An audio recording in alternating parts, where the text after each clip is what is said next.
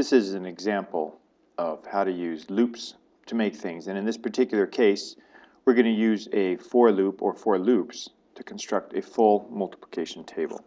So the multiplication table that we're going to make is this one right here, and so we can see that it's what you'd expect in an elementary school classroom. So if you're learning your multiplication facts, you would think, what is this number here times this number here, and it's that number right there. That sort of a thing. So we want to make that table. You can ignore this red part for now. That's going to be the next step. So first of all, this table. So as we can see, we've got 10 rows right here, and in each row we've got 10 values going across. So let's take our first stab at it, and we're going to be using Dev C++ on a PC for this. And we can start with a basic template of some code,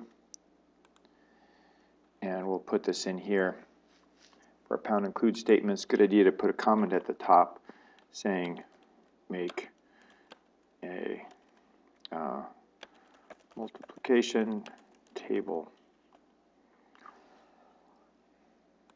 to illustrate for loops. Now the good thing about this being on video is if you know how to do this already, you can skip this. So in fact, what I would encourage you to do right now is think about the code that you would write to do this.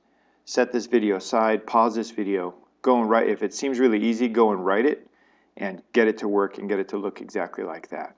And then come back and look at the video and then compare notes and see how I did it, how you did it, which one's better and which one's worse. It's my understanding that that's how Benjamin Franklin is one of the ways he taught himself how to write. He would take a newspaper article and he would write an outline from it, and then from the outline he would write the original article in his own words and then compare the two together. So by comparing your version and my version, hopefully you can learn something as part of the process. Okay, so this stuff at the end, we can just leave that there where it says ending and the system pause, so that's fine. And let's put a couple new line characters in there so our output doesn't get confused with this stuff. And so my first step is to think, well, I'm going to need some sort of a for loop, such as this one, for int I equals 0, I is less than, in this case it's 10, I plus plus. So there's a typical for loop, and I go through and I put the closing brace in the right spot.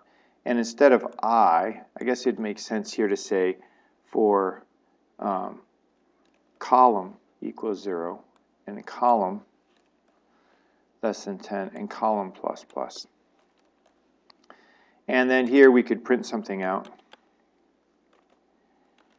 Display a row.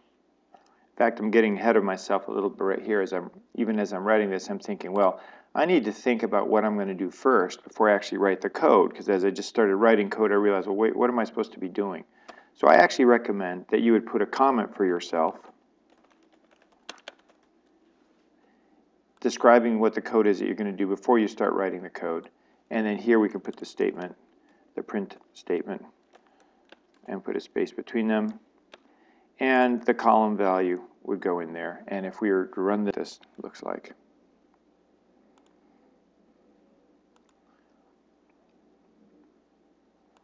Compile and run, and we'll call this multiplication table 1. And here we go, 0, 1. Well, so we see that it's not exactly what we wanted. We want it to start at 1 and go up to 10.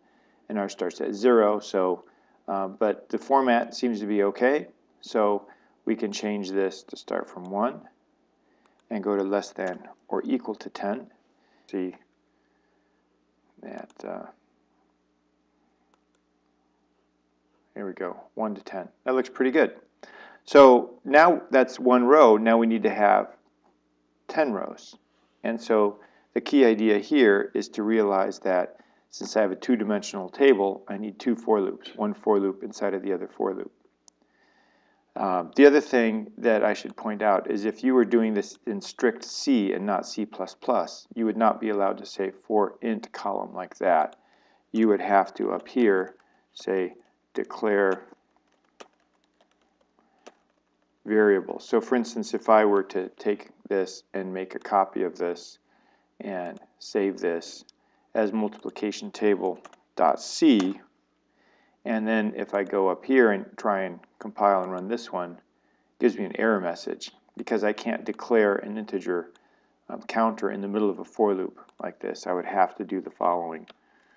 Declare variables used for counting. So int column and then int row, which we're going to use in just a second.